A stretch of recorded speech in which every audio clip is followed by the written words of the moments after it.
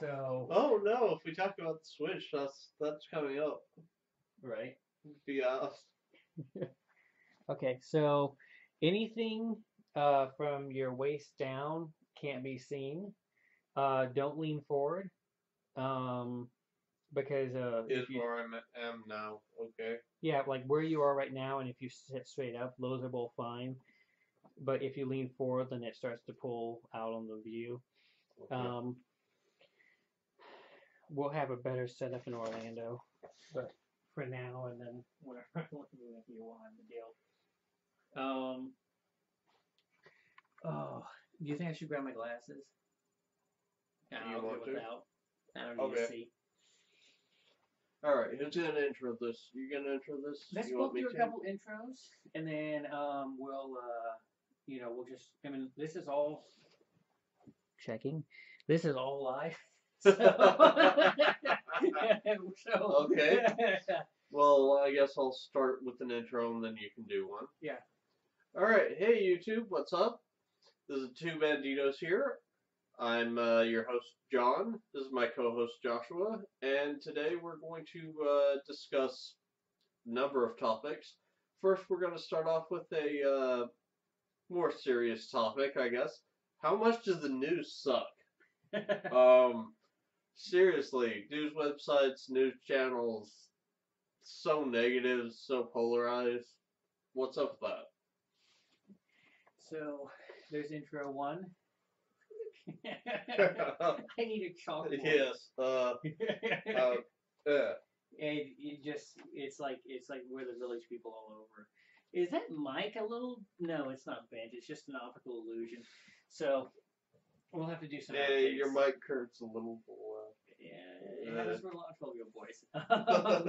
Stand straight up and curves a little. That's natural. Oh.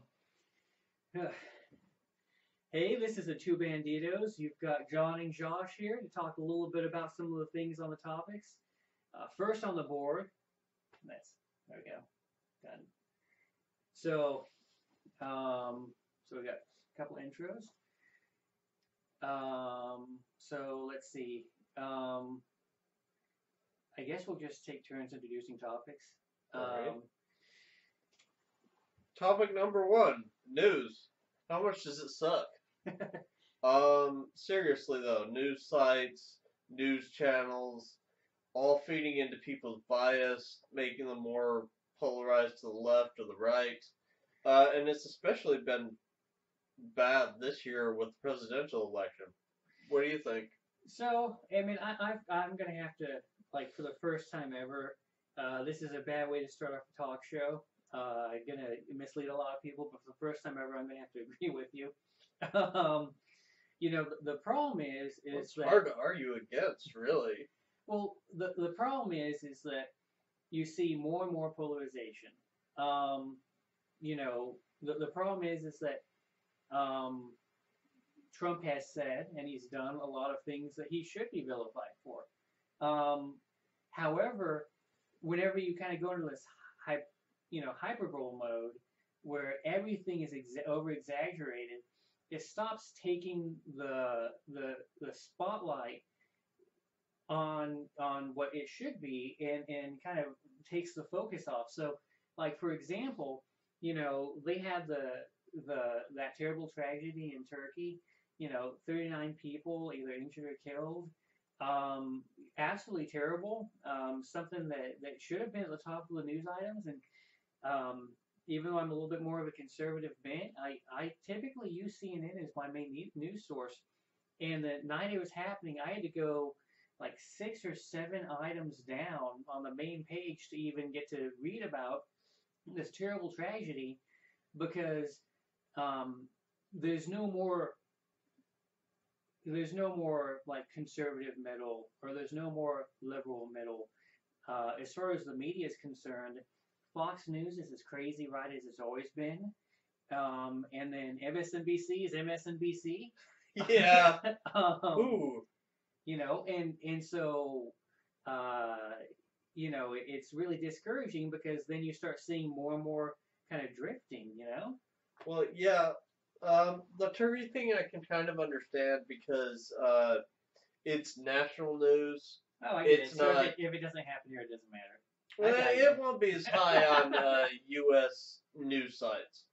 Um, but something that should have been as high on U.S. news sites was the kidnapping of a mentally challenged boy Oh, by 4 teenagers. And that was also buried under a lot of Trump headlines. I I, mean, that's ridiculous. that was that was pretty disgusting as far as that goes. You know, it's it was obviously a hate crime. It doesn't matter who you are. It doesn't matter what color your skin is. I firmly believe that it owed a certain amount of dignity, and in the same way that if it had been four white kids abducting a Hispanic or an African American kid, I would have been horrified, and I was just as horrified in this case. And you're right. I mean, I remember hearing about it and going to CNN, and I had to go, a couple headlines down. Um, the fact is that you can only report fresh coverage on the same Trump story so often. I mean, there's been some good reporting, and I'll put some links in the video on this, on some that I've seen, but it's frustrating because there are legitimate things that Trump does that should get negative coverage, and then he says something on Twitter, and everybody goes and looks at his Twitter posts, and then genuine news is getting left behind, and you'd think media wouldn't fall for it, but they do every time. And, Um, and not to mention, confirmation bias is a big thing right now. oh yeah, I think with websites and news channels, and people go to where they're going to hear what they want to hear. And especially with Trump's news conference the other day, mm-hmm. um, you go to a place like Gawker, Mm-hmm. and they point out everything that he said in a negative light, no matter what it was, Mm-hmm. basically making fun of him for everything. But you go to a place like Fox News, and it's trumpeting everything he did as fantastic, as earth changing, as just the best thing ever. And that kind of does disservice to people, I think, because nobody's really getting a fair view of what he said. Oh yeah. Well, I think that sensationalism has definitely taken the front seat, and that analysis has really kind of gone back. Um, it was really telling because I had the opportunity to watch the press conference that recently happened, and it was me and two colleagues of mine. One a avowed Democrat who contributes very much, and one a little bit more on the conservative, but an independent. And it was interesting because we all came away from it thinking, there were some high points and there were some low points. Um, the thing is that I'm trying cautiously to take a wait and see approach. I feel like there are some things I'm genuinely worried about that we need to, everybody, not just the media, but everybody needs to kind of, make sure we keep an eye on and stand up for if things go that way. But at the same time, um, I don't think that we should be saying, okay, well, this is already a failure. Um, there are certain things that are happening that I think are positive. I mean, the markets are reacting very strongly. Well, if Trump tweets about a certain company.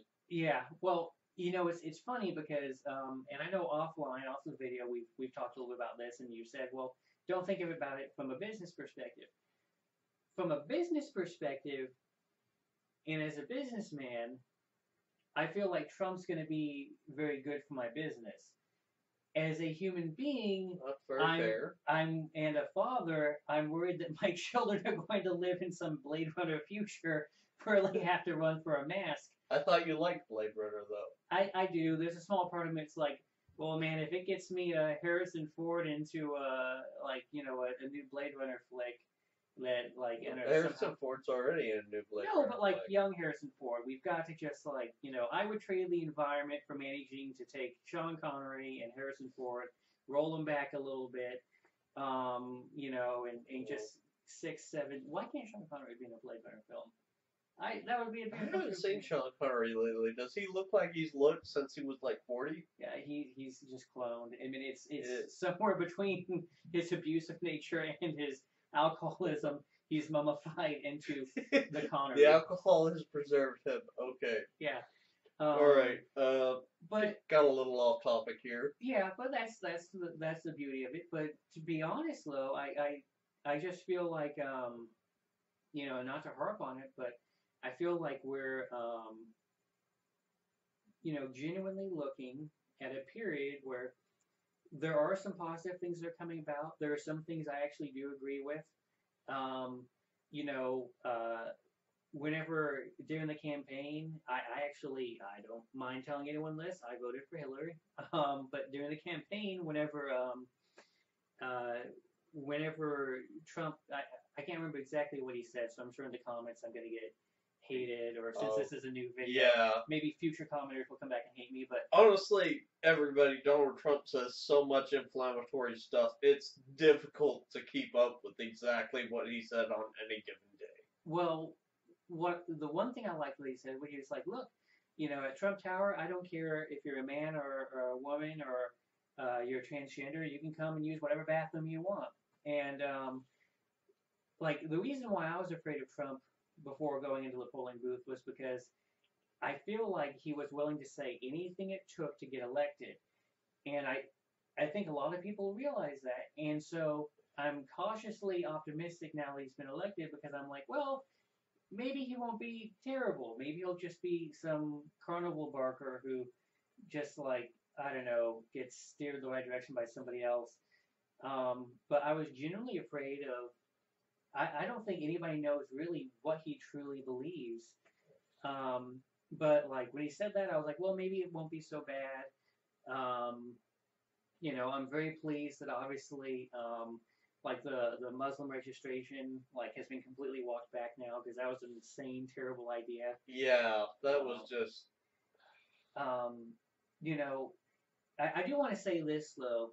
I hear a lot about like the alt right. I like to pride myself on being fairly moderate. I feel like there's the right extreme and the left extreme, and they're both equally as scary and they're both equally as active in this country. You've got a 10% and a 10%, or even a 15 and a 15 on either side that scares the shit out of me because this one's trying to kill you, even though they're trying to say that you can't kill your baby or whatever, and then this one's trying to kill you because of Mother Earth or something, or I don't know. But at the end of the day, Wait, let's see. 15% and 15%. That's 30%. That's about exactly who voted in this election. yeah, that's about what we're to the point where only the extremes are voting, and that sounds about right.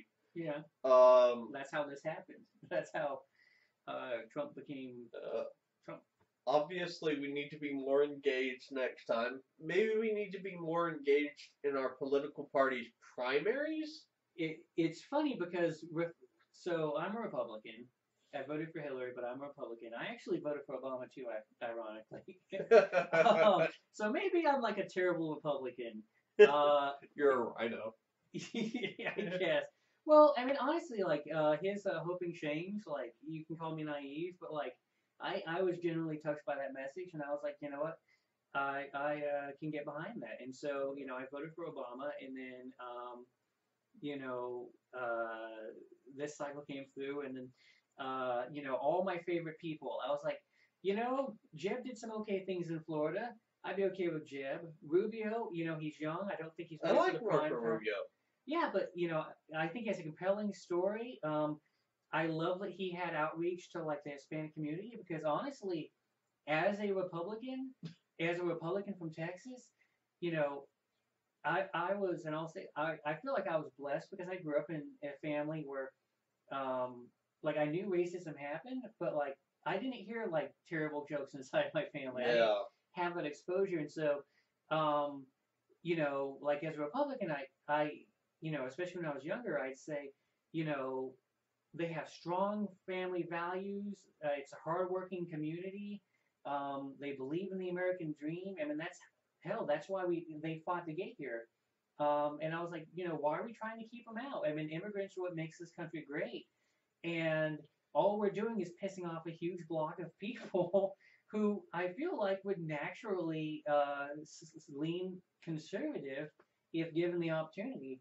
And so Marco came around, and I was like, yeah, immigration reform. Don't tell everybody they're bad people just because they want to be an American. Yeah, poor Marco Rubio. The immigration reform shot him in the foot. Yeah, and it's terrible because I feel like the super progressives. I don't know. I feel like I need a more damaging name than that because I really don't like them. But like the people who, you listen to 90% of their speech and they're like, okay, yeah, you kind of got some good liberal ideas, and then like you hear that one thing and it's like, whoa, let's not go that far. I feel like they have a lot of power inside the Democratic Party and their base and who they actually get up there. And I feel like the Republicans, Tea Partiers, unfortunately, have a lot of power with the Republican Party. And it's no longer the party of Lincoln. It's no longer the party of progress and industrialization and I mean, there was a period where Republicans championed the environment, sadly, and that's no longer an issue. I mean, I guess Marco Rubio is living proof that while not all Republicans are old, angry white guys, there are enough of them still left that it makes a difference. Rubio, I was like, okay, I can do Rubio, or I can do Jindal, or I can do all these people. Yeah, Bob Jindal was good. I like Bob Jindal. I was like, hell, I liked Huckabee before we drank too much Kool-Aid at Fox News. I don't know. Huckabee was always kind of a little too far out there for me. The first time he ran, I was a lot better than the second time. I was like, whoa, you hung out with the wrong water cooler at Fox. Yeah, Huckabee always kind of reminded me of like John McCain after he lost the presidential election, how he had to go really conservative. Yeah.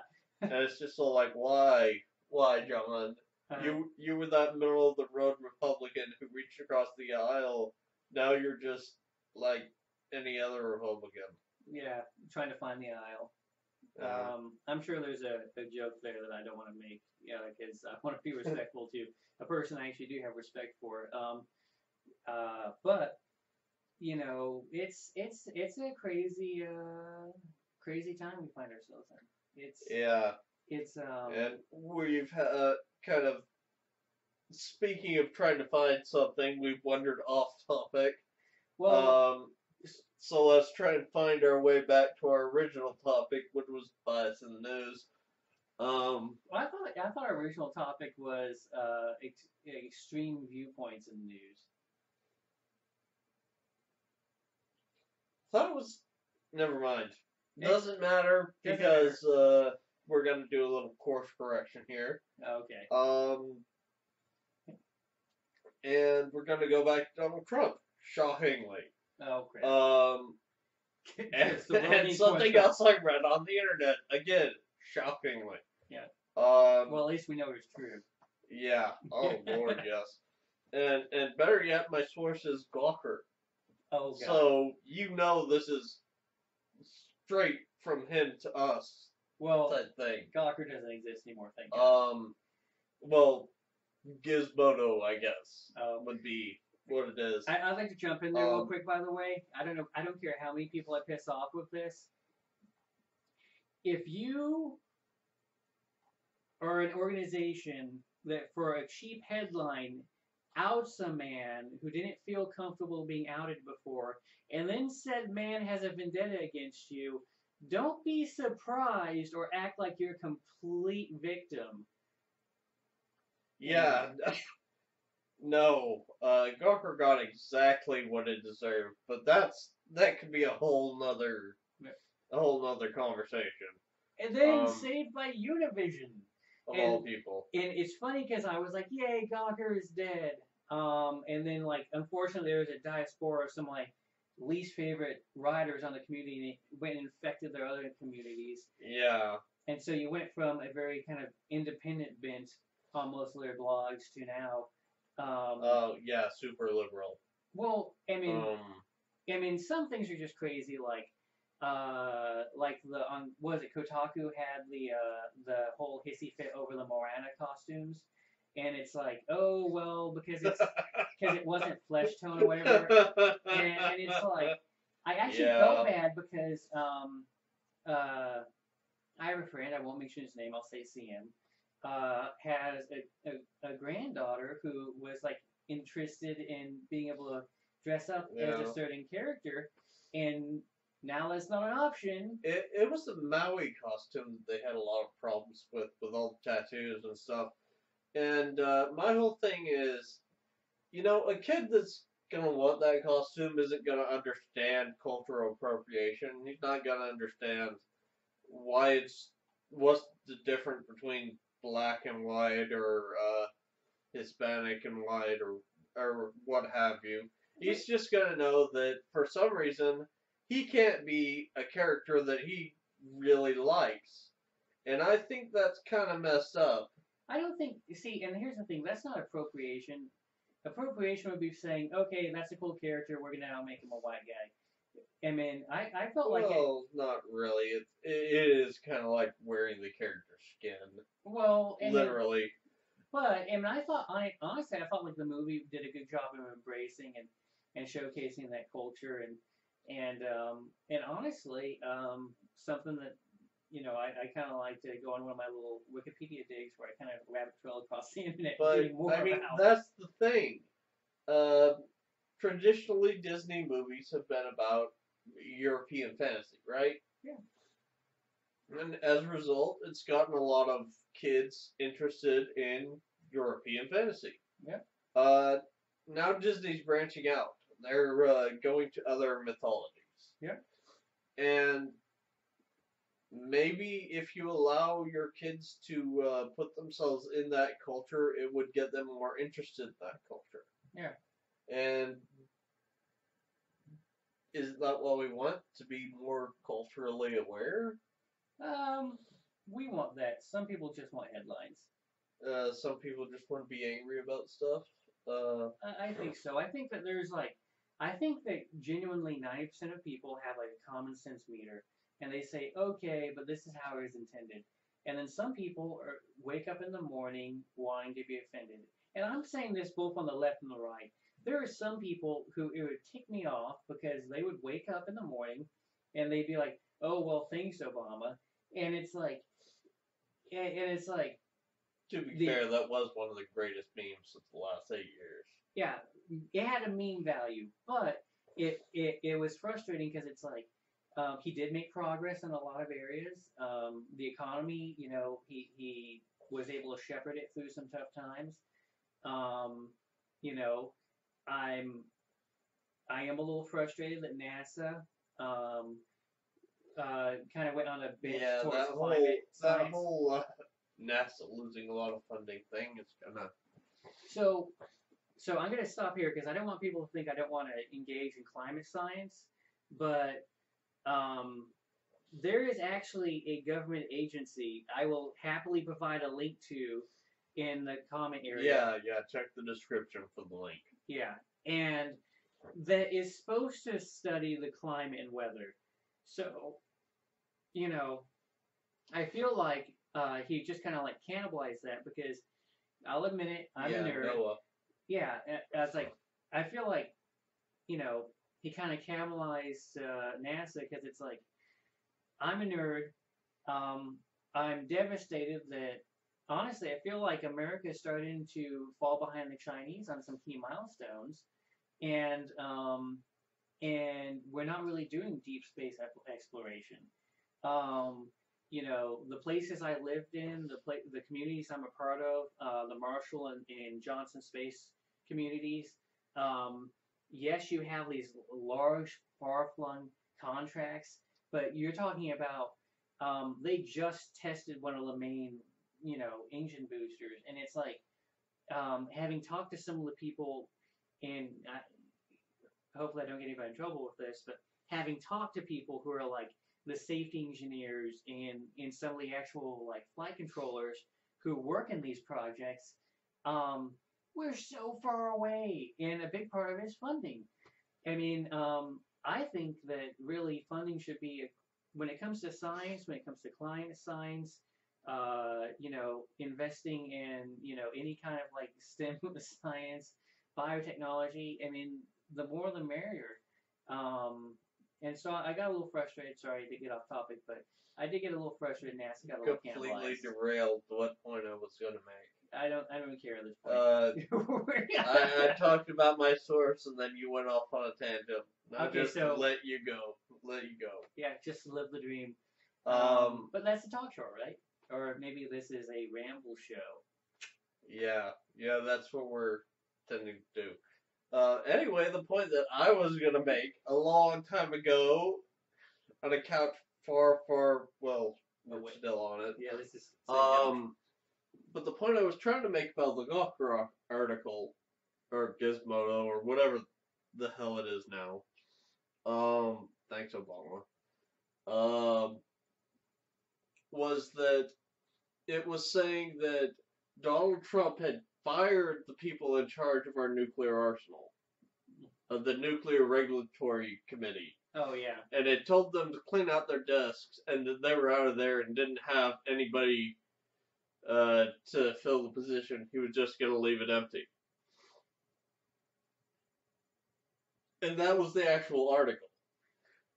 So, and they issued a correction later on that article saying that, oh, that's not true. Yeah.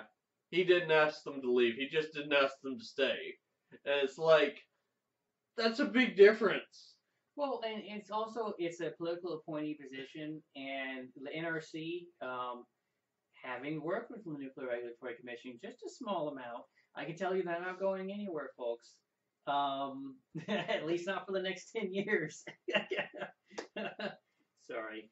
That's an offline joke I'm not going to go into. But we have rambled a little bit. But I think this is a good time to kind of close out the first topic. Just a second. Okay. I wanted to finish my point, if I could. I thought you'd finished your point. My point was they added the correction later, but they didn't publish a new article saying that, oh, wait, no, he didn't. Like they do with a lot of articles. They'll publish something and they'll say, oh, wait, no, such and such didn't do this. On the Trump thing, they just added a correction later that no one would see. Yeah, that's about right, though. And it just goes to show you how biased some outlets can be. Oh, yeah. Which was our whole point, I believe. No, actually, I'm pretty sure that if we actually check the cue card, it was actually saying that there's now only extreme viewpoints left in the news. Well, I can't see it. Only something about Jose Canseco. All right, so that's it for our first topic, I believe. Yeah, so we'll hit you up after the jump. So let me make sure it's still recording, okay?